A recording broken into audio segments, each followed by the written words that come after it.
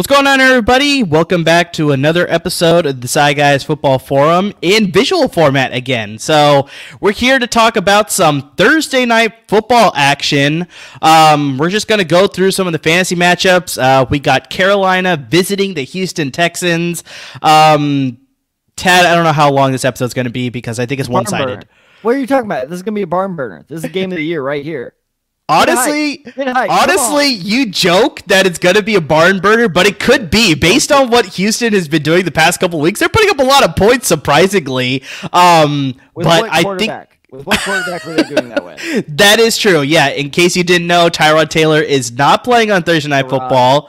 Tyrod Taylor, whatever. I'm not correcting anyone on names. T-Square, he is not playing on Thursday Night Football. It is going to be the rookie out of Stanford, Davis Mills, will be making his first career start against a very up-and-coming Carolina defense. I mentioned a lot of these stats in the previous episode. They're tops as far as they're the fewest points allowed, fewest yards allowed. I think they have the second most sacks or the most sacks. I can't remember these exact numbers, but they're at the very top of a lot of these defensive categories, and playing against a rookie quarterback, a third-round rookie quarterback on top of that, like, maybe he'll wow us and he'll completely surprise us, but I don't see that in Davis Mills. Unfortunately, I think this Carolina Panthers will be able to control every aspect of the Houston offense. Do you think differently, Tad? I absolutely agree with you, and here's another fun fact is actually the Carolina Panthers already in week 2 are the only team on defense so far in fantasy football to score double-digit points in both week 1 and week 2. So this defense is nothing to sneeze at, people.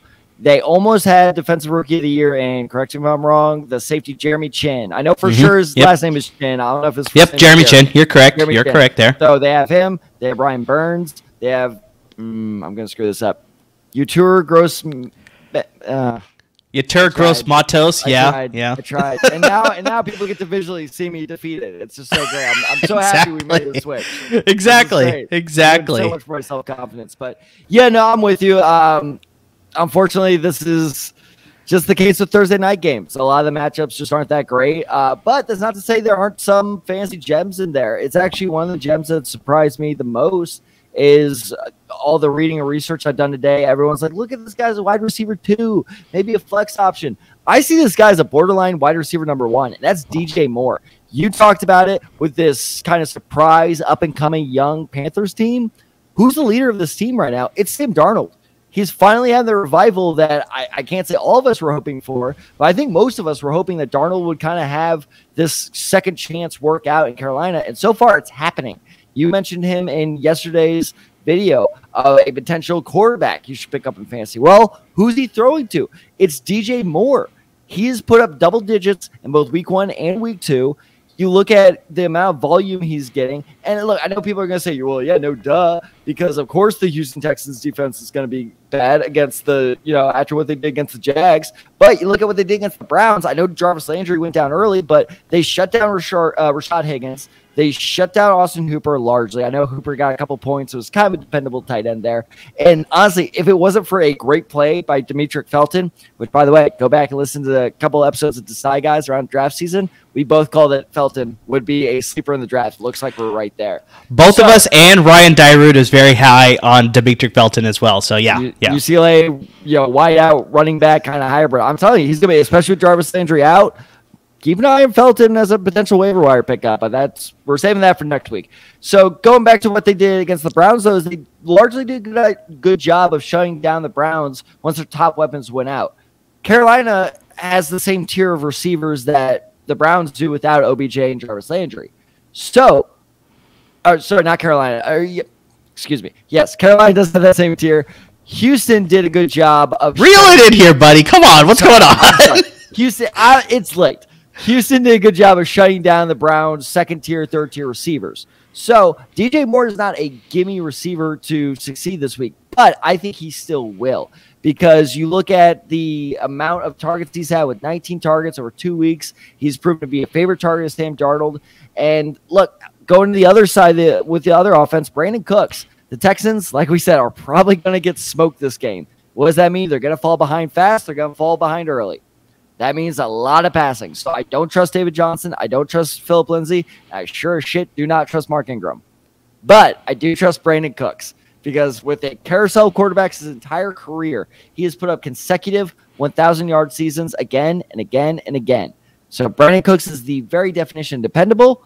I like him a lot, and Davis Mills will be looking his way a lot. So Brandon Cooks and DJ Moore, both receivers that if you have them, I think you should start them.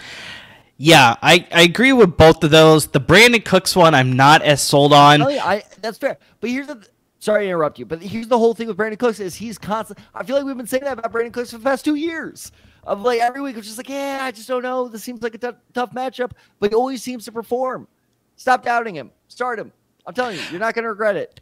See, so it's fine. I don't mind Brandon Cooks maybe long term this season because he's their de facto number one option, but I think the Carolina Panthers are going to make a concerted effort to make sure that he is doing nothing in the passing game. So maybe he'll get, a couple targets, a couple receptions here for limited yards, but it's not going to be worth putting in your starting roster, especially when we have a full slate of games on Sunday and obviously the Monday night game. So it's not worth it to start Brandon Cooks this week at least. I think there's definitely some dependability and he can help you out in future matchups, but I just don't like him for this particular game. I think Carolina's defense is just a little bit more younger, hungrier. They're going to get good pressure on Davis Mills. They're going to rattle him. He's going to make some errant throws. It's not going to be a good outing for him or the Houston offense in general. Whereas on the flip side, I already brought him up before, but Sam Darnold, I think, is going to have a very career year here with Carolina Panthers. He's just going to continue it this week with the short week against Houston. I think he's going to put up very good numbers.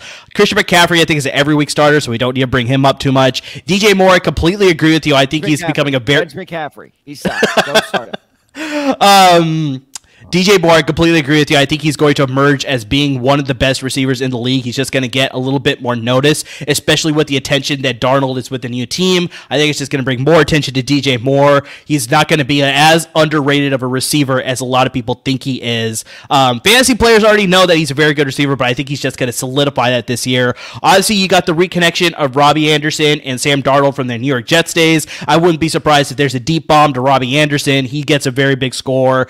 He's going to put up some yards. I wouldn't be surprised if they get so ahead that Chuba Hubbard somehow breaks away and he scores a touchdown late in the game possibly. Like, it's very possible. I really just don't like Houston to do anything in this game. Carolina's going to control it from the opening kickoff, and it's just, it's going to be very one-sided. I just don't see, like I said, I know you're high on Brandon Cooks, but like I said, I think he hit more for long-term. This week, I think he's going to get shut down more. Like I said, it wouldn't surprise me if Houston gets shut out this week. Like, I really feel that much confidence with Carolina this week. You are much higher in this Carolina defense than I am. I'm not saying they're a bad defense at all. I mean, we both agree this is a good, promising young defense, but exactly that, they're young. And I think the big thing for me is that because they're young, they're riding this adrenaline right now. So it's the start to the season. They're riding the momentum. They're going with it. Maybe if this was like, middle of the season and it's like they need to sustain that success and it's like maybe they suffered a loss here or two there, but they're undefeated. I don't think they're undefeated. I think they're 1-1, right? I believe they're 2-0. They're 2-0. Okay, well, there you go. I'll fact check you on that. Keep going. Yes, please fact check me on that one. But if they are undefeated, then it's like live, if they are undefeated, then it's like the fact that it's like they're undefeated too. They're riding that's like, okay, let's keep this going. Let's keep this train moving. Beat the Jets and beat the Saints. There you go. So I think they're riding that momentum. They're staying on that hype train that's like we could beat anybody sort of thing. They're waiting for their chance to play, the defending Super Bowl champions at Tampa Bay eventually, obviously their divisional opponents. So it's like I think they have all that momentum on them where it's like I think there's just going to be amped up, especially on the short week too. That's like I think it's just going to carry over. So that's why I'm a little bit higher on them right now. But yeah, maybe a little bit later, obviously things are sort of going to align themselves. Other teams are going to improve. They may regress a little bit, but yeah, on the short week, I really like Houston in this matchup. I disagree with you because, again, like you said, what you see as a strength, I see as a weakness. They're going in on a short week. And what team has ever performed extraordinarily well on a Thursday night? Very rarely does that happen because they have so little time to prepare. And normally I go, yeah, you're right. They are pretty hyped. They're going into this game with that adrenaline. They're not playing the Buccaneers. They're not playing the Chiefs. They're playing the Texans. Like, I would be hyped if I was a Panthers player. I'd be like, get this game out of my way already. I want to move on with my season. So, no, I don't see any hype being a huge factor there. So, maybe you're right. I disagree with you there. But, and also, before we sign off, I just have to give a shout-out to some of the deeper leagues. If you're in a 14-man league, and what idiot would be in a 14-man league at Murr. Yeah, you forced me in one. How dare you? I didn't force you. I gave you an option to opt out. So that is on you, buddy. That is on you. I'm not going to be that guy, though. And you do that. But you're going to complain about it. So you're going to be that guy. Yeah, of course. I've always been that guy. Come on. But if you are in a deeper league and you are hurting for a tight end and you need to find a guy that could potentially at least score a touchdown for you this week, honestly, I think the Panthers tight end. Let me look up his name real quick. Dan Darnold. Dan Arnold. Not Dan Darnold. Dan Darnold. Yeah, I was getting the quarterback and the tight end mixed up. Dan Arnold. So he had 4 targets week 1, 3 targets week 2. I know that doesn't really scream amazing to anyone, but that's a steady amount of targets for a tight end. So if he scores that touchdown, that's a 6-7 point performance right there for you. So if you're really hurting for a tight end, look out for him. So like we said, honestly, fantasy-wise, this isn't the sexiest matchup of the week, but we're hoping, and this will be a recurring segment for the Decide guys as we go on throughout the season. So hopefully with some better matchups on Thursday nights, we can make some more exciting segments for you guys. But for now, we hope we informed you as much as possible for this upcoming absolute barn burner with Houston Texans versus the Carolina Panthers. As always, guys, thanks for tuning in.